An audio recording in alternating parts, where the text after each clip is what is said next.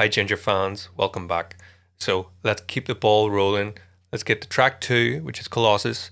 I've done the three singles so far. I've also done Call Me a Symbol. This is going to be Colossus. Without further ado, after three, two, one, go.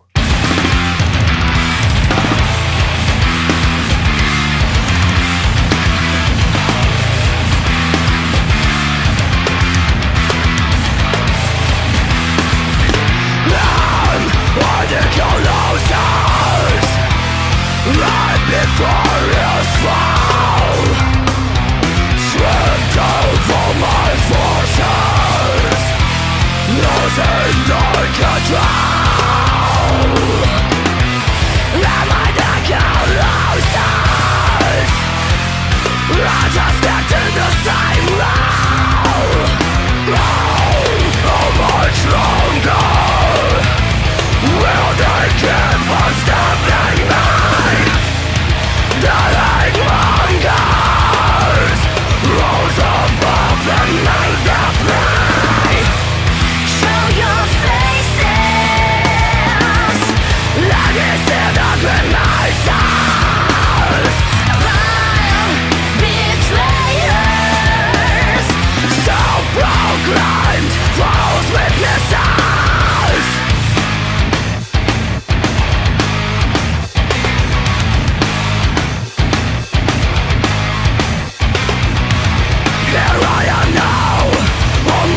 Been made of clay. Should I fall down, you will be my final prey. Show your faces, let me see the grimaces. Vile betrayers, self-proclaimed false witnesses.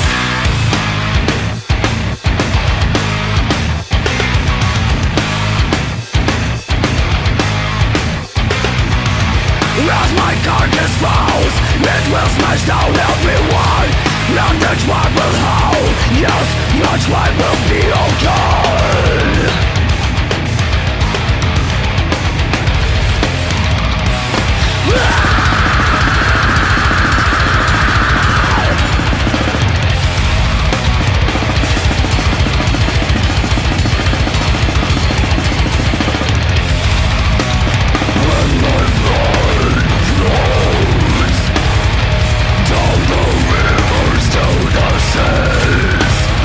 When my torn limbs decompose, the scattered bones will grow as seeds. The giant tree shall rise up high, spreading its branches to all sides, covering the sun and sky, silencing your desperate cry. Show your faces, let me see the grimaces. Vile betrayers, self-proclaimed false witnesses. Show your faces, I will be alone, scared from them. So your eyebrows stare at me full of contempt. Wow, right. Oh my God. Wow. Do you know what hit me the most about that one? It just felt so fun. You know, I think we've been talking a lot, or I've been talking a lot anyway, and you guys obviously we've got the dialogue going in the comments. But about the darkness, you know, it's dark. I don't know, is it just me or did that feel kind of fun? There was something it's obviously not light-hearted by any means. Unless my brain's completely askew at this point in my life, which is very possible. But there was something playful about it, you know, especially dun dun ba-dum ba-dum da-da-da-dun, that wee groove that came in there. Actually, getting kind of Pantera vibes. Actually, I mentioned Call Me a Symbol about the dun. I feel that like that might be a Pantera song that I was thinking about. I still haven't, like, I just haven't had time to go and check out the Pantera albums again and see where it is. It might have been something off Reinventing the Steel. I could be completely off on that. But what I mean is the groovy aspect of this. And I wonder, is it also possible, if you think about the actual construct of this band, they have the exact same setup as Pantera. One guitar, one bass, one singer, one drummer. That's not that common in metal, really, is it? Is it really? I mean, yeah, okay, you could comment, and there are other bands that do that, but big metal bands. So there's that. There's something about the groove aspect of this. Also, the fact that the song doesn't sound like it's missing anything. Some of you guys have been asking me about my intro. I really appreciate anybody taking the time to say, that they've enjoyed that. It means a lot. It's really, really nice. I don't have that song available to download, but I do have, I write instrumental music, and I do have a band as well. The band's channel, I don't have any stuff from the band on this channel. The band's called DIAMIR. It's not as heavy. It's not as heavy as this by any means. It's got proggy sort of elements to it. But anyway, the instrumental stuff that I write, and I'll maybe just put a quick clip in here so you can, if you want to support the channel, you've got the Buy Me a Coffee thing, and some people have been donating through that, and that's really, really nice of you. But if you do want to support the channel, it's probably worth more to you if you go to my Bandcamp, because if you're going to donate, then at least you get whatever music I've released for it. So it's a better exchange for you. I really appreciate the tips no matter what. But if you're going to be passing over money, you might as well do it on Bandcamp, because that way at least you get some music to listen to as well.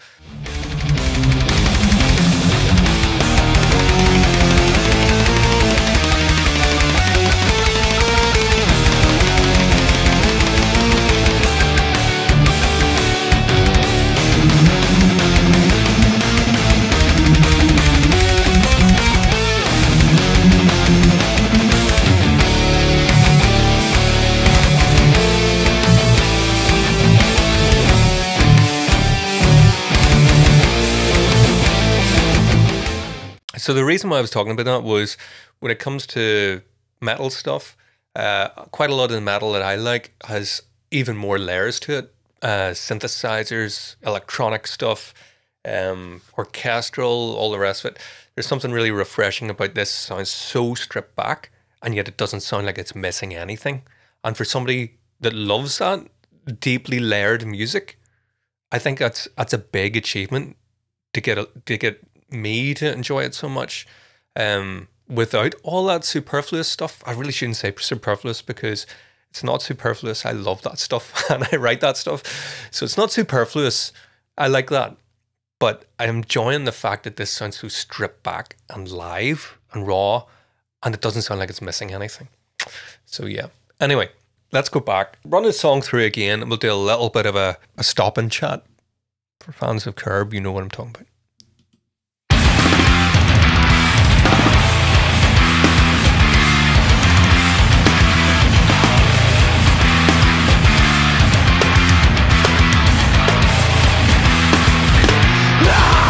Yeah, that I wasn't expecting the singing to come in there. I was kind of expecting Call Me a Symbol, the way it's set up. So it's unexpected. So what's that? Song one. I know I've heard the 3 singles at this point, but everything from here on out, and Wallflowers, I'm going to be doing 1, 2, I think Vortex is 3, so I can't do that. So it'll be whatever comes after that, number 4. So I'll be doing them in order.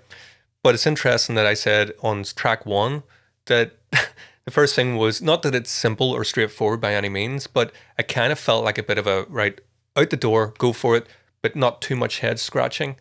A little bit more head scratching in this one, a little bit, but not completely the other end of the spectrum. So I wonder, have they considered that maybe, possibly? You guys will know when you listen to the whole album, have they staggered it so the intensity or the complexity rises as the album goes on? Maybe I'm on to nothing anyway, but just going on what I've heard recently, Call Me a Symbol. This one is similar sort of vein as that song, but maybe just an extra step of complexity in it. It's easy for me to say, not. Anyway, let's go on.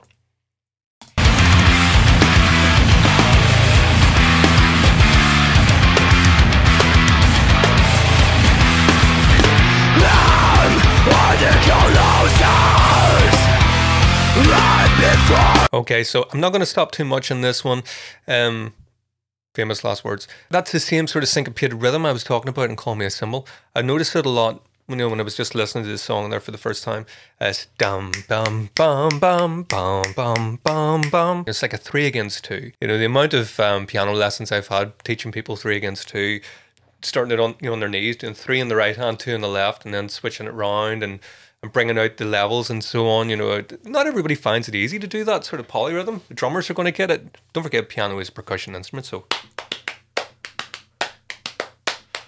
love that sort of thing. And when it comes to the bass and the guitars and the bass drum, you know, they're really, really pushing into that.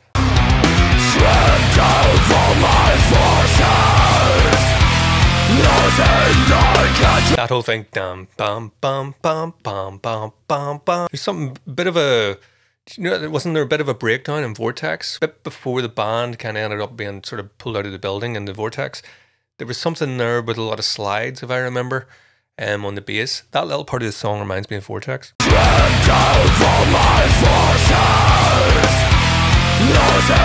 Love the bass tone in this. Really like overdriven, biting, you know, really dirty sounding.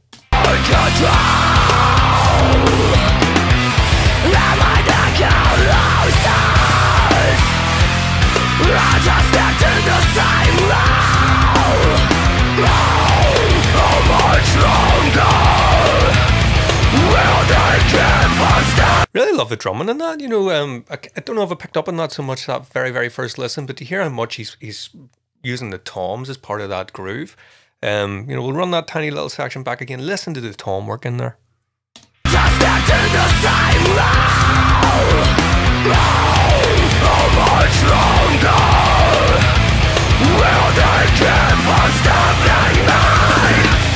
I think that's what's happening there.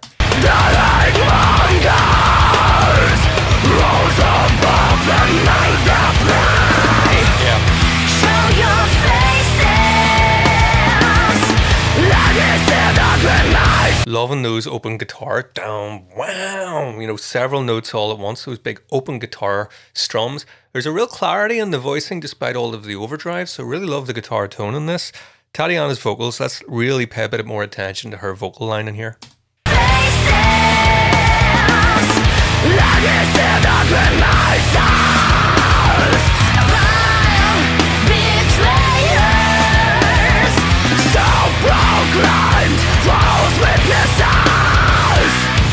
Yeah, so I really love that. I think that's the chorus there, I would say, you know, sounds like one. Clean singing. That's like a question answer with the clean and the screaming, clean and screaming. That'll be class live, you know, she's sort of back and forward in that there. Okay, this is this little sort of cool kind of groove that came up that kind of put a smile on my face. I feel like I've had a cup of coffee since I started listening to this. Really get me going.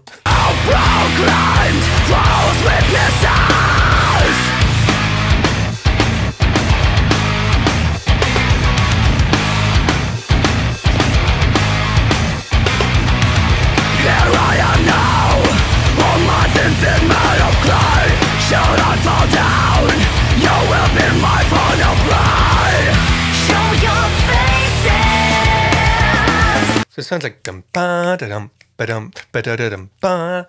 You know, as if the snare's off. 1 and 2, 1 and 2 and.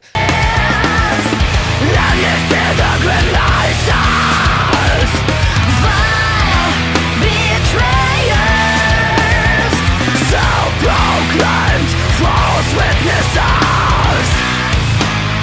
2, 3, 4, 1, 2, 3, 4. Has to be. Vlad doesn't help the situation because, you know, if it is, then he's doing that Lars Ulrich thing of putting the symbol on the second beat, like 1, 2, 3, 4, 1, 2, 3, 4, 1, 2, 3. That sounds like what's happening there. As my carcass falls, it will smash down everyone. Not much one will hold, yes, much one will be okay.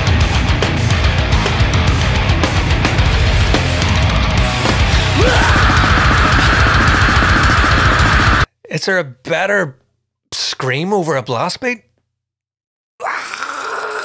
Love it. Beautiful. Beautiful.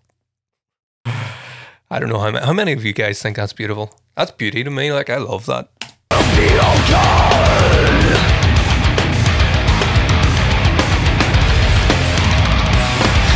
So in that wee bit there, we're not getting the tuplets I was talking about. Like,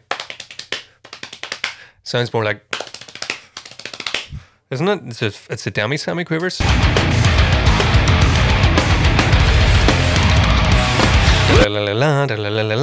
That's for fast notes. Ah, the scream, the scream.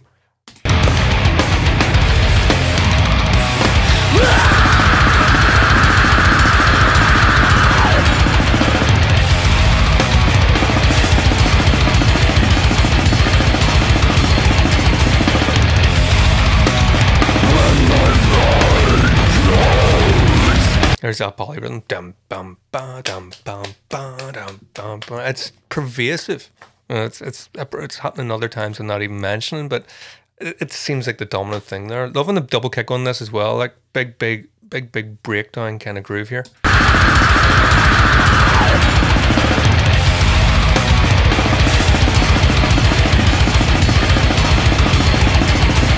Also quickly mention that ride cymbal. Do you notice how I love the way he's getting that different tone shift there moving? It's not just he's really playing about with the bell. That's what she said.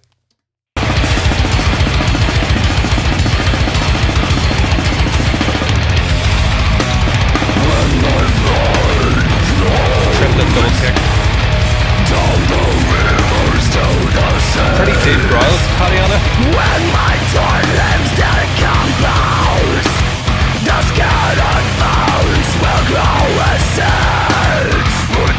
Those kind of da-dun. That's the stuff I was talking about Pantera. There's something stylistically similar. You know, the overall sound of the band doesn't sound anything. The production and stuff is completely different to Pantera. This sounds far more gritty and raw than that sort of polished kind of sound that Pantera had, certainly later on anyway, like on something like Reinventing the Steel, you know. Southern Trendkill had a you know, maybe something off that. I love the way they started that album. I didn't even know who Pantera was. It's still a schoolboy. I was probably like 12 or something. And seeing that in the library, seeing the CD of the Snake, I was like, oh, it looks cool.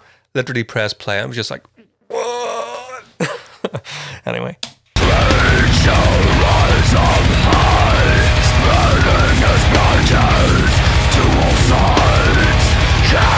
Vlad always playing about with a crash cymbal in the background there. I've talked before about my ears being drawn to that, you know, so much everything else going on. He loves to get that syncopated thing going on there with a crash in the back.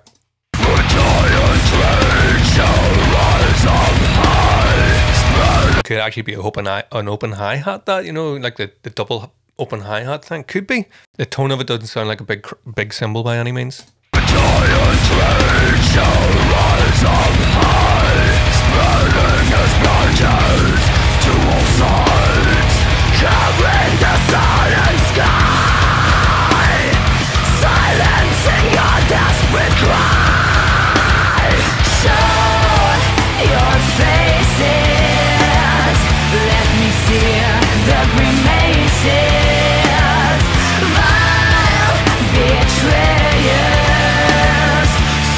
Loving the double notes and all those da-dum, ba-dum, ba-dum. Some of them are like threes, but show, you know, when she's singing over that, the kick and the guitar and the, you know, and the bass again, all locked together. Da-dun, da-dun, da-dun, da-dun. You know, they're kind of like Akira Kachura's grace notes, are those tiny notes with a little line through them. Da-dun, da-dun, da-dun. Sometimes they're on the beat, sometimes they're ahead of the beat, but it sounds like ornamentation, doesn't it?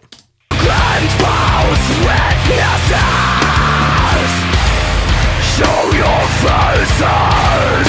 I will be lost, come from them. So your eyebrows stare at me full of contempt. They always leave me wanting more, like every single time. Whoo! Can't wait for track 4. Let's keep it moving. See you next time.